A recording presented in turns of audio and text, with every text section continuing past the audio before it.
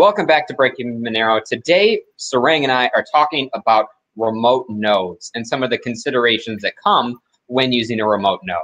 Now, we all know that remote nodes are really convenient. Most wallet clients, or any cryptocurrency, including Monero, Bitcoin, and many others, will try and encourage you to use a remote node because it's easy to get started, it's easy to use. I believe even by default, the Monero GUI client provides an easy option for you to connect to remote nodes, so it's much easier for you to get started. You don't need to sit there waiting for on a potentially slow connection a few days to get started. But despite these being really convenient, you delegate some of the responsibilities and some trust to these nodes as you're using them. So we want to make sure that people understand the trade-offs that are involved in using these remote nodes. So Sarang is going to start off talking about the ways you can use Monero with different types of connections and really what these nodes do for you.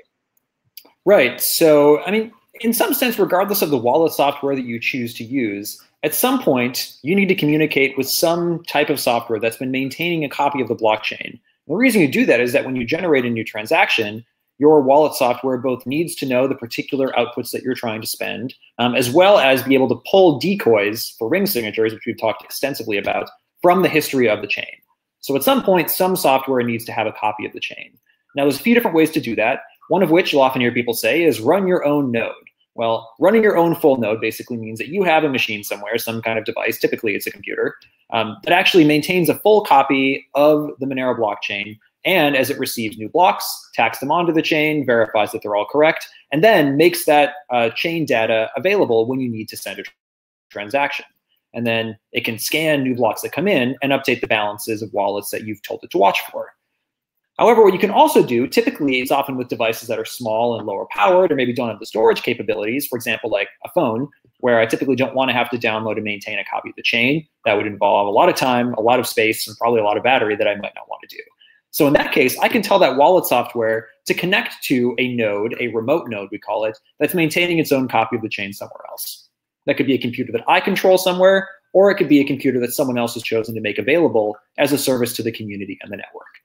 There's also another option where you can use a sort of semi-custodial service like MyMonero or an Open Monero server, and those work a little bit differently in that you delegate a little bit of trust to them so that they can watch for transactions on your behalf. But it's not really quite the same thing. So perhaps, Justin, now you could talk a little bit about what any of these types of nodes actually does and why we need to interact with them at all. Excellent. So as you sort of hinted at, you need some way to communicate with the other participants on the network. It's all fine for you to sign a transaction locally, but you ultimately need to tell everyone that you made this transaction take place to get it to other places. So the first thing you really need to use it for is getting information out to the rest of the network. So one way to do that is to connect to someone else who already has these connections and tells them to forward it along. Likewise, if someone's trying to send a transaction to me, for instance, instead of running a direct connection to other people on the network, I might say, I'll just communicate with this one person that's running this node infrastructure, and they'll tell me when I have transactions that come through. They will feed me blocks. I'll take those blocks. I'll look at them locally. I'll determine whether or not any of those blocks have any transactions that are for me, and I learn about the network status updates, so to speak, through this node and how it's proceeding. But it's really useful when using this remote node because it means that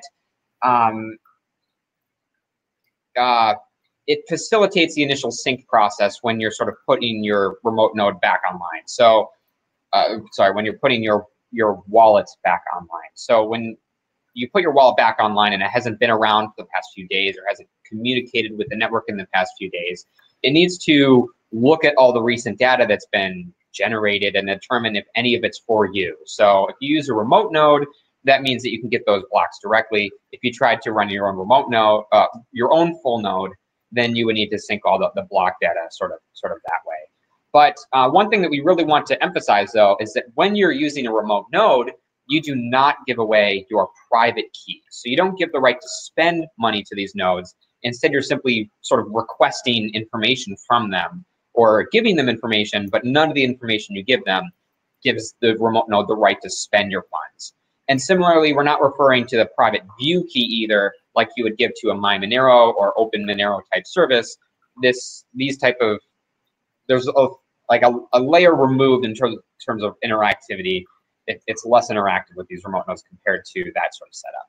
But ultimately, when you send transactions, remote nodes give you the data that's needed for you to actually build new rings in your transaction. So you have your one output that you're trying to send to someone else. You need to find all the other outputs to send transactions. So to send this transaction, so you request these other outputs from the remote node. They give them to you. You sign off on the transaction, give the transaction to the remote node, and then they broadcast it to the rest of the network. So, Sarang, can you talk about sort of the actual process of sending that transaction out in a little bit more detail? Right. So suppose that my phone, for example, wants to be able to interact with the Monero network, but I don't want to run a full node on my phone. That requires a lot of space, a lot of time to keep it up. So instead, I choose to connect to a remote node. And again, that can be a node that I have personally set up and know that it has correct data, or it could be a publicly available remote node that someone else has set up on behalf of the network. First, what I have to do is I have to tell my wallet software to go and actually sync the full chain. Now, that doesn't mean that it downloads and keeps the whole blockchain. Instead, what it does is it requests some block information, which in particular contains transaction data. Now, again, that node does not know what transactions are destined for me because I'm not going to tell it that. That's leaking information. So instead, I basically tell it to just start sending me transaction data, and my phone locally will go through and identify the transactions that were destined to me and use those to kind of store some balance information later on to send transactions. And of course, then as new blocks start coming in that the remote node passes on to my wallet can kind of update itself. So it's keeping a minimum amount of information and relying on the fact that the remote node is keeping its own copy of the blockchain in sync.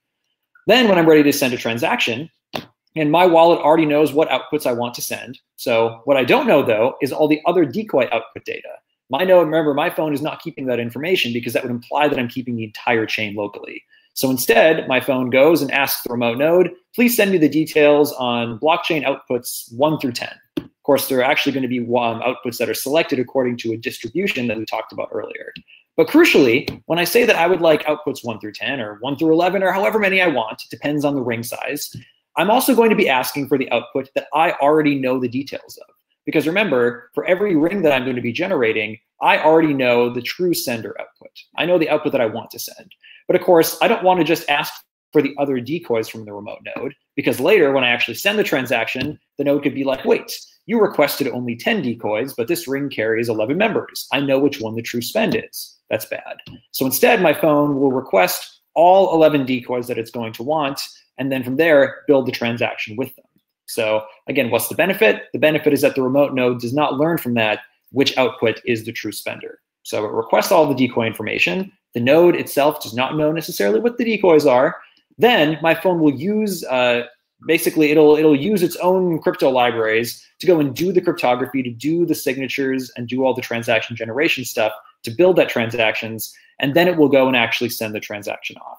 So in theory, there's very little communication that needs to happen with the remote node to build the transaction. It's basically just pulling information about the decoys and the actual ring member needed to build a ring. Yes, I think it's important to note that there was a lot of effort that was put forth to limit the amount of data that is leaked to these remote nodes. So it's not super obvious that remote nodes can do a ton of really, really bad things. But this is breaking Monero. We're supposed to go through, find all the limitations. So now we talked about the status quo, of course, sort of how these remote nodes work. Now let's talk about what happens if the remote nodes you're using are evil. They're attackers. They're trying to mess with you in some specific way to some end. So what could the remote nodes do if they're evil? Well, they could know, well, it's not they could, they do know for certain what IP address you're using to connect to them. So if you are on your home network and without any other protections, you just directly connect to your remote node and start sending transactions, they know your home IP because you opened a connection to them from that IP. If you try to go through some precaution where you, if you go through some precaution where you use like a VPN in the middle or something, you distribute your trust to the VPN service or to the Tor service or what other service you try to throw in the middle, and that would help prevent the remote node from knowing the information based off your IP really clearly. So that would potentially help, but there's a bigger risk to leaking your IP when you use remote nodes than compared to connecting to the network at random, because whereas if you connect to the network normally from your real IP, people still don't necessarily know you sent transactions from your IP, but if you use a remote node, they know exactly what transactions you're trying to send. Similarly, they could try and provide you with bogus ring data. Sarang's going to talk a little bit more about this exact sort of attack more specifically and the ways that Monero has tried to mitigate this. But you request information from the node, and you have no ability to verify information other than the money you control locally, because you don't have the local copy of the chain. So the node can try and mess with you under certain circumstances and in certain ways to learn some information about your transaction. And then finally, they could just be like a Sybil type attack where they refuse to propagate your transaction. Suppose that you are sending a transaction from, I don't know, a specific internet service provider connection, and they don't like that ISP for some reason. They might just block transaction broadcasts from those sort of ISP companies. Those are some sort of risks you're taking when connecting to these remote nodes, that they just won't do what you're hoping they will do. They might act in some way. So in that case, they're more so being annoying, but they're being annoying to your sort of ill effect. You're going to have to find some other way to get your transaction out there. So Sarang, can you speak a little bit more what happens if your node receives bogus data and what the concerns are there? Yeah, so this is something that's kind of specific to Monero. So like I had said, when you need to send a transaction, if you have a ring size of 11 like we do today, if I'm going to be sending a particular output, I already know the details of that output locally because my phone stores my own outputs data. That's how it keeps balance information, for example. But it's going to request 11 total outputs from the remote node, 10 of which I know are decoys, but one of which I secretly know is my own. Of course, the remote node could just decide, well, okay, here's what I'm going to do. I'm going to replace some of those outputs that I'm sending back to my phone with either corrupted data or with information about outputs that the remote node itself might control. Because again, I locally don't have any information about those. I can't tell if they're corrupted.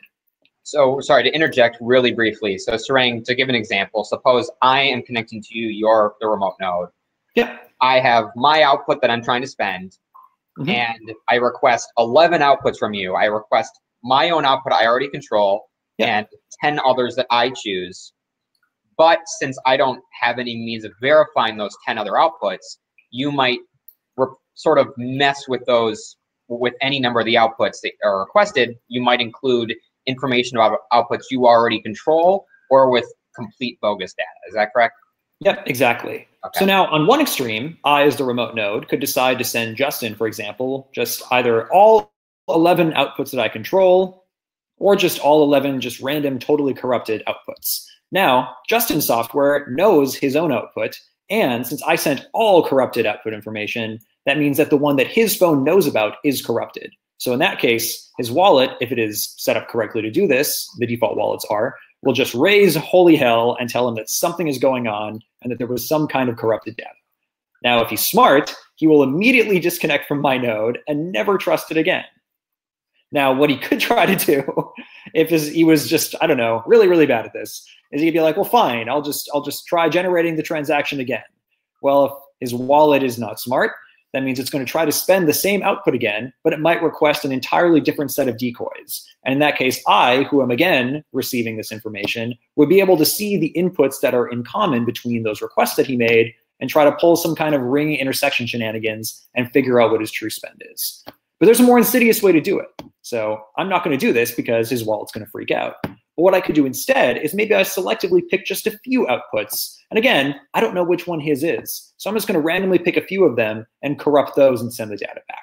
Now, if I'm unlucky, I will have corrupted his true input, and then his wallet will freak out and raise holy hell. But if I don't, and if I happen to only corrupt the ones that are used as decoys, his wallet software can't detect that. And that means that if he sends the transaction anyway, I can look at my data and say, okay, that means I know statistically at least that I have a greater probability of trying to determine what his true output is because I know it's not one of the ones that I corrupted. So the wallet can, the remote node can basically try to pull some statistical attacks to try to gain information about what the true spend is. It's kind of a subtle attack that only works some of the time. That's kind of insidious. It's worth noting though that in all of these cases, this does not mean that the remote node can do anything like try to spend funds that it doesn't control. That's not possible. All it means is that the remote node can try to pull some shenanigans to either definitively show what the true spend was in the case of Justin requesting totally new outputs, or it can try to corrupt selectively some of the outputs in an attempt to gain a greater chance of being able to guess the true one statistically. So it's very subtle, and it involves the fact that you have to request information from the remote node, some of which you can't verify is correct. So if you sent a transaction or sent outputs to me that were corrupt and I signed it and gave it back to you, would that transaction be able to be relayed to the rest of the network, or would the network reject it? So it depends if the outputs that I've corrupted are still valid outputs somewhere. If I just start replacing the outputs I send to you with just random BS data, for example, then you'll basically be signing something that has BS data on it, and then the network will just reject it. But if instead I happen to control a selection of outputs, and those are the ones that I feed to you, if those are all valid outputs on the chain somewhere, and I happen to control them, then you would sign a transaction that does to the rest of the network appear valid, and it would actually be accepted. So it all depends on how I do the corruption. Interesting. Thank you so much. So we're now going to end up with what are ways that people can mitigate against these sort of attacks. I mean, the real obvious one here is don't use a remote node, right? If you can help it, you can avoid all of this by using your own node. There are still considerations with using your own node, but ultimately that's what's best for your security and privacy. But and even if you want to sort of straddle the convenience of a remote node with the benefits of running your own full node, what you could do is just run your own full node at your house and just have it running 24/7. And then you can have your computer run a sort of software library like Monero or FastSync, for example, where you're able to essentially connect to it as your own remote node or as your own Monero type server. And that way you're able to get all the benefits that you would get by connecting to a remote node, but instead of trusting someone else with this data or trusting them not to pull shenanigans, that you're trusting yourself. There's no sort of incremental level of trust there. You're getting all those sort of benefits by using your own set of infrastructure that you have set up, not trusting someone else's set of infrastructure. But there's a few other reasonably safe options, and this really depends on your use model. If you are willing to trust some people, say I think Sarang's a really awesome dude, and Sarang is like, hey, I'm running a remote node, or I'm running a node at this IP address. If you want to send transactions through it, by all means, go at it. If I trust Sarang, then I can use his remote node. And of course, I still need to trust him. But if I'm willing to do that, then that's okay for my specific threat model identified in that case. What's potentially a little less safe, it depends on the exact set of circumstances, of course, but you can just connect to a list of remote nodes at random. Connect to some remote node that you have no idea who runs it or any sort of circumstance.